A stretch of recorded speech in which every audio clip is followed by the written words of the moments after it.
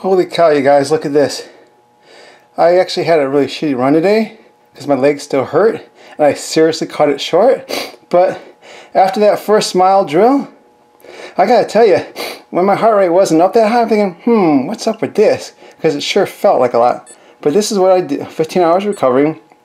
Oh, it won't show me now. Because it normally shows you how long, well, I guess before I go to that screen, it shows you how long, or how far you've done. There you go. See, that was it.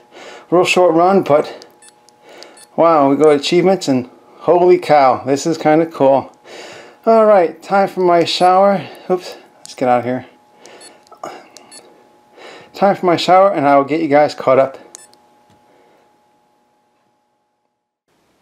Hey guys, good morning and welcome to Tuesday of week 12 of my marathon training program. Today, of course, is interval day, and as you kind of saw in the beginning, I definitely did not have the day I planned, in a good way and a bad way. Yeah, I'm still dealing. I'm still dealing with the leg pains. I got a massage over the weekend through Arizona School of Massage Therapy. The nice thing about this is that they're student massages. So basically, you can go in there for $25. You can get yourself their standard 50-minute massage, and they're done by students. Sometimes they're good, sometimes they're awesome. And every now and twice now, only twice now, I've had some student give me a massage the way she would have liked it instead of the way I would have liked it. But other than that, it's not bad. It's, you know, it's money well spent per se. You know, it definitely. Years ago I had a membership at Massage Envy. If you guys have that franchise out where you live, and to be honest with you, for the 60 bucks a month I was paying at the time, compared to $25, pretty adequate massage. I'm not going to kid you. Massage Envy, yeah, those people a little bit more seasoned, but 60 bucks over $25, I definitely didn't get twice the massage at Massage Envy, that's for certain. But anyhow, I had that done, and oh yeah, the poor girl helped me realize that everything from the butt down was tight, as far as the hamstrings goes. Hamstrings, calves, I had a lot of tightness, a lot of knots knots in my legs. So she definitely helped work some of that out. So that made a big improvement. But unfortunately, I'm feeling it still in my feet. Not so much in the muscles, but still in the feet, like in the bones, and that bothers me. It really troubles me. So before I go into that anymore, two things. First of all, on Saturday, I forgot to give a shout out to my next marathon. As you guys know, every Saturday I'm wearing the marathon shirt from each of my races as I've done. This is the PF Chang's 2011. See that? That's okay. That's the PF Chang's 2011 when I ran PF Chang's in 2011. With PF Chang's is no longer the primary sponsor, but it's basically the Rock and Roll Marathon Series. So so when we called it the PF Chang's, we knew it was the PF Chang's / Rock and Roll Marathon here in Phoenix. Anyhow, that's the shirt from that one. And so I didn't notice it until I was doing editing on Saturday's video. I'm like, oh, I forgot to even talk about this. So I was going to go ahead and just put in like a little textual blurb somewhere, but because of the way this picture is framed, it was really hard to find a good spot with either white lettering or black lettering to where it would have really stood out. So I thought I'd just go ahead and wear it today and bring that to you guys' attention. As always, we'll start out with our shot of wheatgrass every day.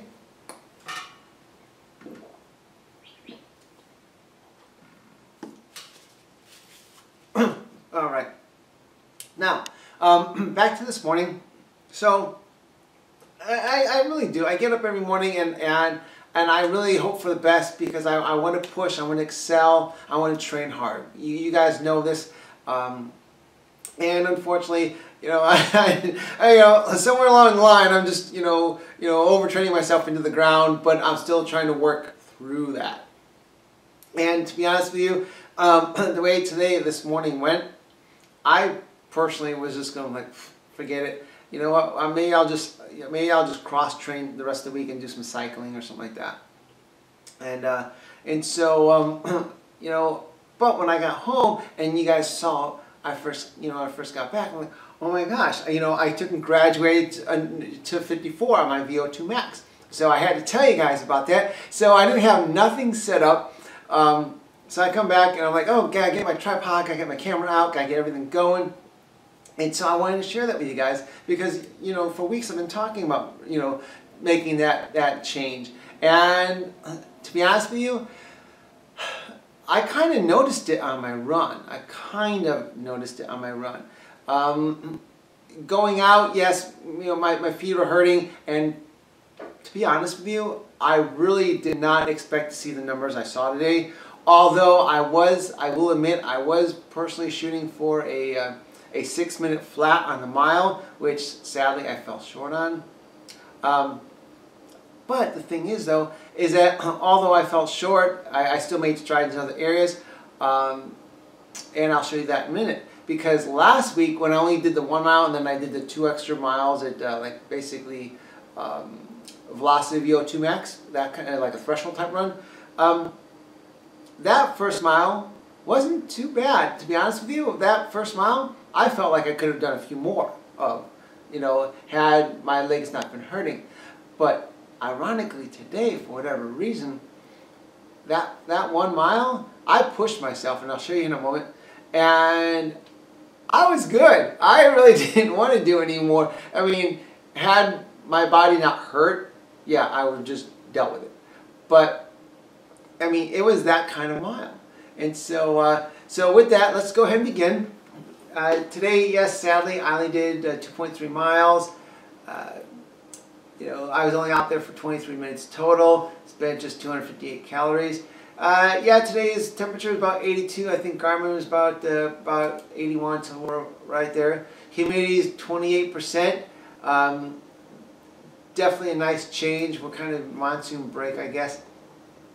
And a few things that really caught my attention. Even though I'm feeling pain.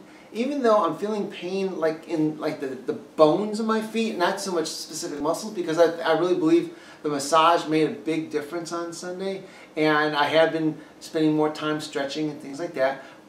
But so I wasn't really feeling muscular pains as far as just like pains in my feet, like the bones and stuff. So I really thought, honestly, I thought I was going to go kind of backwards as far as progress goes, as far as stride and cadence and stuff like that. But you can see here, cruising right along here in the cadence line at the very bottom, just kind of follow along with these numbers, and other than a couple spots, I was definitely below the 180 stride mark. So not too bad, to be honest with you. Yeah, today, because I was cut short, it was only, aerobic threshold was only 2.6. I have this pull up compared to last week, which is August 1st. I had that compared up to when I did the 4¼ miles at 88 degrees. And of course, my threshold was 3.6. Now, last week, yeah, okay, I'll get into that moment. So going back here, I'm thinking, all right, looking around, not too bad. But my splits, now this is where it gets good, because you guys saw the 54 VO2 Max on my watch. I was like, wow. And I've toggled with that in the past, and it goes 54, it goes back to 53, 54, 53. I've seen that. Will I hold it this time? I don't personally know. Well, we'll find out.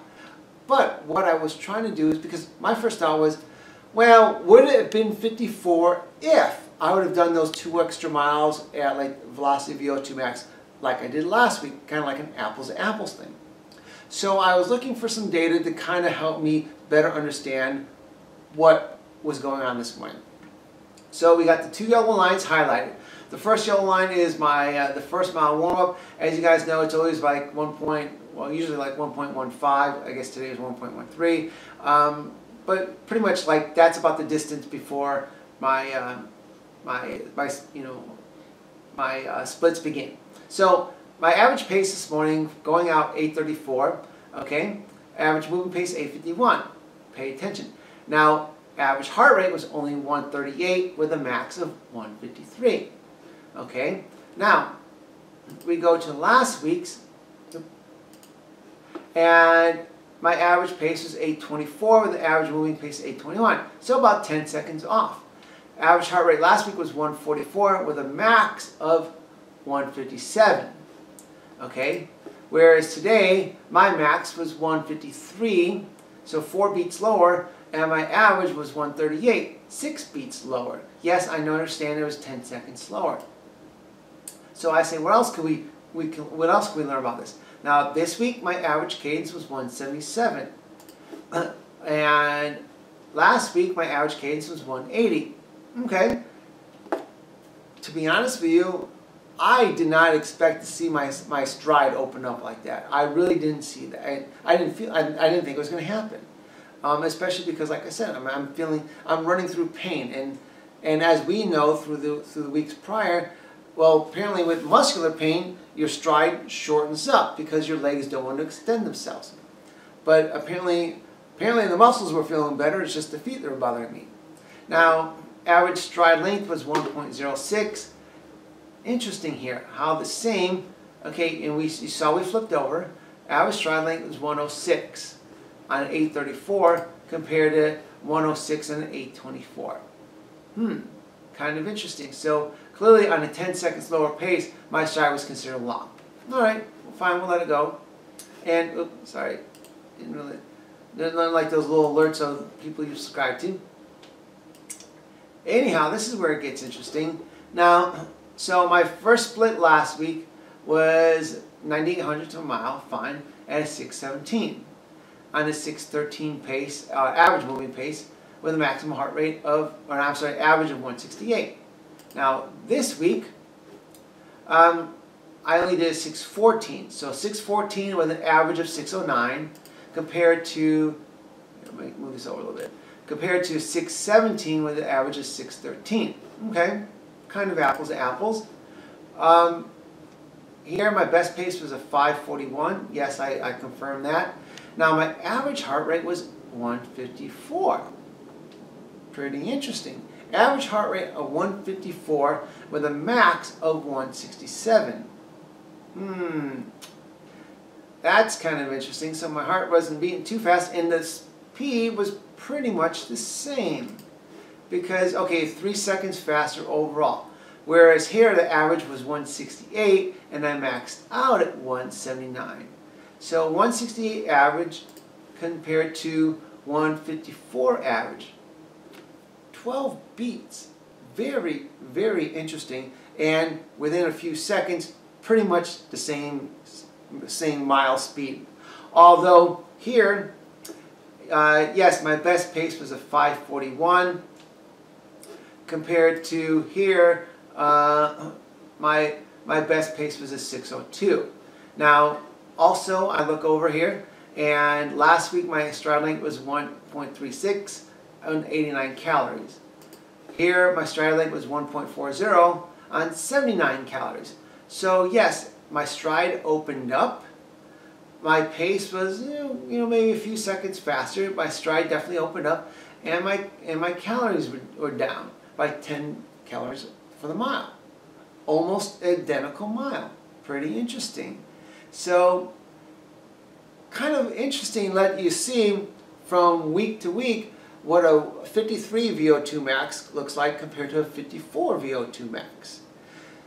So, this kind of helps us to better understand what this VO2 max is all about, why it's even important. Because it's a velocity of oxygen uptake, the maximum velocity of velocity. I can't even talk this morning.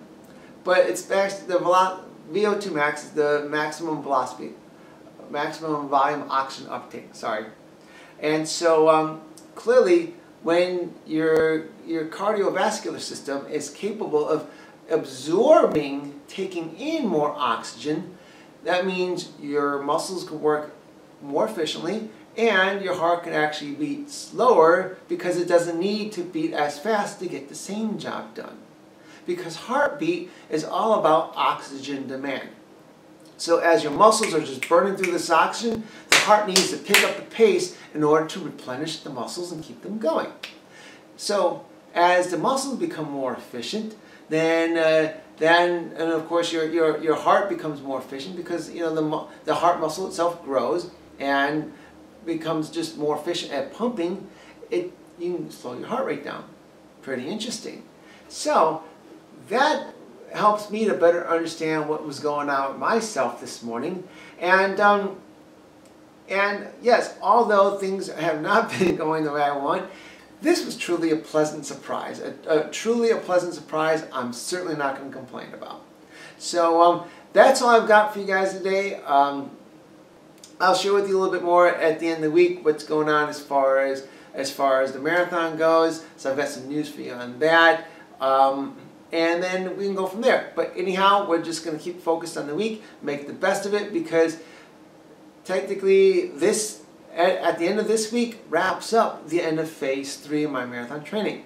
So if you like today's video, please be certain to hit the like button. If you haven't already, please be certain to subscribe to the channel, because every Tuesday, Thursday, and Saturday I post a new video. Tuesdays are always intervals. Right now, Thursdays are always tempos. And of course, Saturdays are always long run. So, and of course, as always, if you have any questions or comments, please leave them below. I'm always happy to address them. Until Thursday, you guys have yourself a great day, and I'll talk to you then. Take care.